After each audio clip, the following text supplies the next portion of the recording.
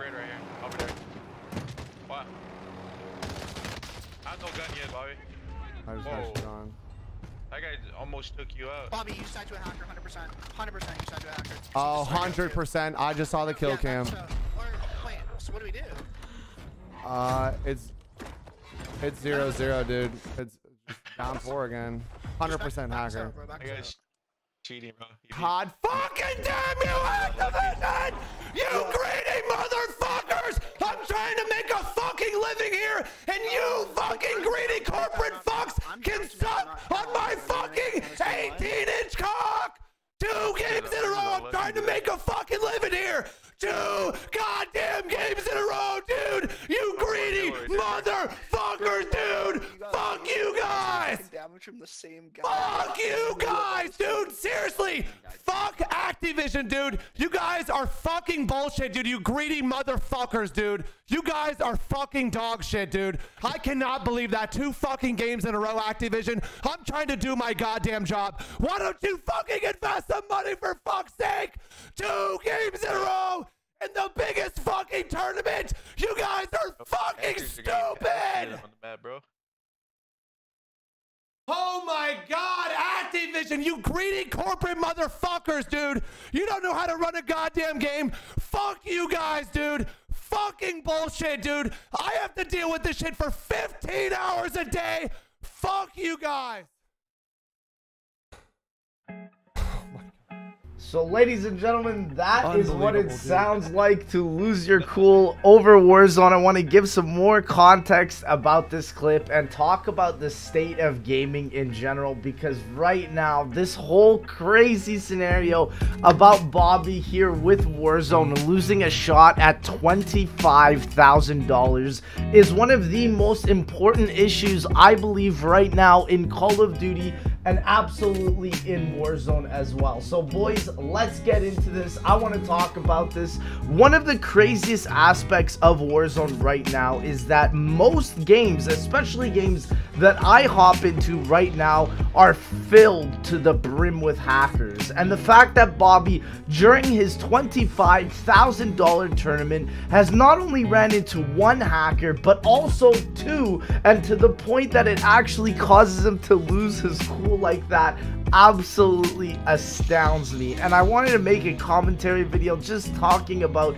the level of craziness that Activision has to have to not be able to appeal to hackers, to not even to have easy anti-cheat onto Warzone, to combat these aimbotters, to combat the ESPs. And it's honestly driving content creators like this crazy. I know Activision has also been neglecting a lot of other Call of Duty YouTubers in other aspects and in other avenues of Call of Duty, such as with Cold War and its development, and it's gone to the point that it has driven people insane, like Bobby, where when $25,000 is on the line and you lose your shot simply because of something that is completely out of your possibility, you can't do anything to fix it.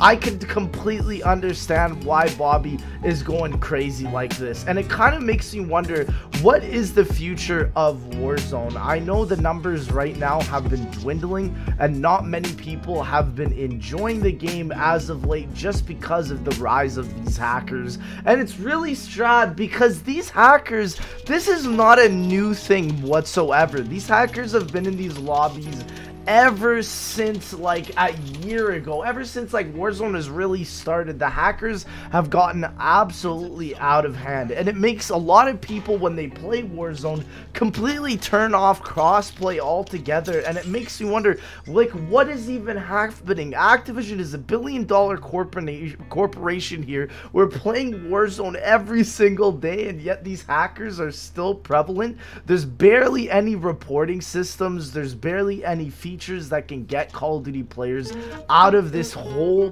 garbage scenario, and the fact that it has led up to something like this, it completely astounds me. And that's why I gotta wonder if Activision will even do anything at the end of the day. We know that the whole agenda is about making money and stuff, and it's crazy to me that someone like Bobby, who was even invited out to the Call of Duty Cold War events, and he was invited out to play Cold War early with a multiplayer and all that stuff, that even him, someone that was on Activision's good side, would come out and openly say all of this absolute truth at the end of the day towards Activision, regardless of if it was crazy or if it was overly bearing. But I think this is a very important step, and I believe that in 2021, if we do not see major changes to Warzone, especially just with the anti-cheat of the game, I think this is a very crucial step because of the game, that we will be losing players, we will be losing eyes, we will be losing audience members, and this is something that I think Call of Duty really needs to fix. They really need to appeal to this, or else Warzone will be losing a massive majority of its player base from here on out. I think it really just starts here. When you see it in the tournaments, when you see it in the competitive scenes, that this problem will still be as prevalent as it was with Bobby, I think that is going to be a massive issue. It makes me wonder, like, how are they even going to combat this? Like, anything that they added to Warzone right now just seems menial to the point that you can just lose to a hacker instantly. And it makes me wonder, like, why are YouTubers able to be targeted so easily? Is it just because of, like, the 150 player lobbies that Warzone has, where people can stream snipe very easily? And I found, even when I was playing my 100 games of Warzone, and, like, you know, I'm not even as major profile as Bobby, who plays Warzone consistently every day, was just getting stream sniped completely on Warzone. It feels like it's like an easy thing to do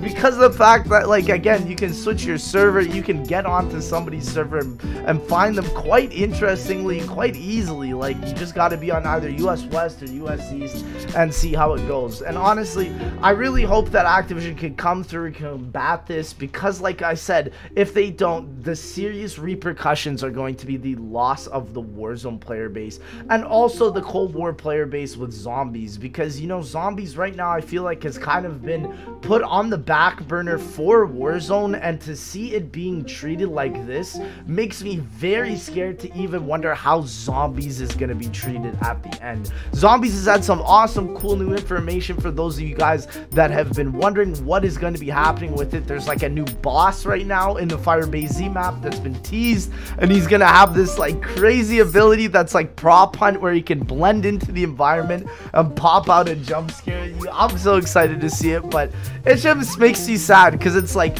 people are cheating in zombies, people are cheating in Warzone. Like, how low can the Call of Duty community go until Activision and Treyarch somehow fixes this absolute mess that we are in right now? I really don't know. But ladies and gentlemen, let me know if you guys would like more videos like this. Bobby, I hope you are doing better, my friend, and I hope that you are able to take a break after all of this craziness.